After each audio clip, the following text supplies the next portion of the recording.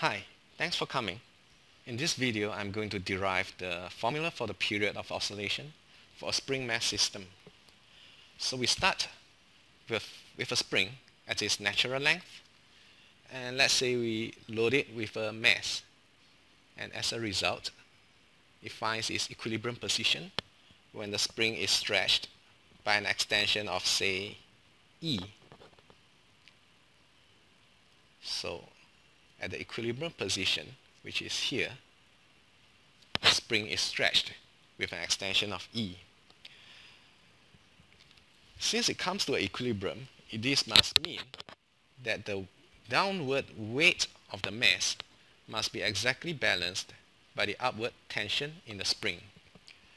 So we can write that since the net force is 0 at the equilibrium position, we know that mg is exactly equals to the tension, which I can write as K times E. Okay, let's move on.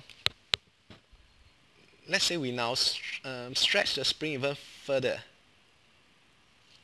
meaning like I come along and I pull the spring down, say to an extension of further extension of x0, and if I let go, this is going to go into oscillation with an amplitude of x0. That means it's going to oscillate between x0 below and x0 above the equilibrium position. But let's say that I'm interested in at one particular displacement. Let's say at displacement x.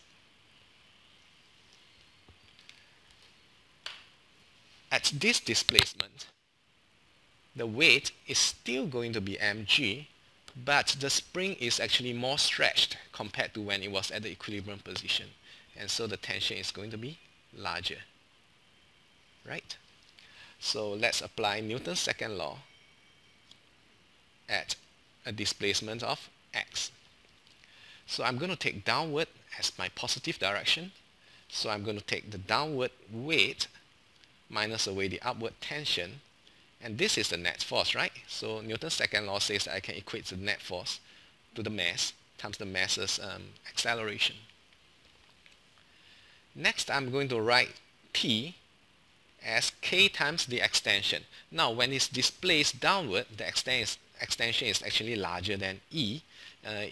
It's exactly E times X actually. Now look at mg minus Ke. mg minus Ke is 0, right? Because we know from here mg is K times E. So mg minus K is 0, leaving us with simply negative Kx is equals to m times A. Rearrange this equation, you get acceleration to be equals to negative K over m times x. Aha! We know that for an SHM, A must be equals to negative omega square x, where omega square is a constant. So we have here A is equals to negative K over m x. K over m is a constant for a particular spring mass system. So this tells us that a spring mass system is indeed an SHM. Actually, in hindsight, this fact is quite obvious because in a spring mass system, the mass is subjected to only two forces, the weight and the tension. And the weight is constant, right, at whatever displacement. Whereas the tension is larger when it's below the equilibrium position and smaller when it's above the equilibrium position. And we know that the spring force varies linearly with distance. So graphically, the tension force will look like this. So I'm sketching the graphs for the different forces against displacement. So when you are displaced below the equilibrium position, you have the tension larger than the weight, giving you an upward net force, which provides you with the restoring force that tries to accelerate you back towards the equilibrium position.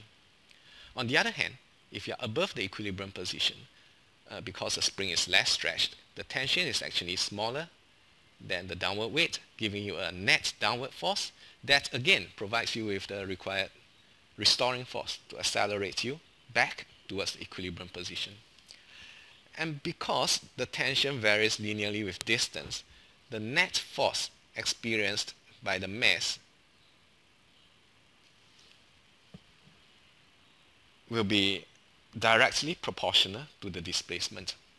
So actually it's clear right from the start that for a spring mass system, the net force is going to be directly proportional to the displacement and always directed towards the equilibrium position.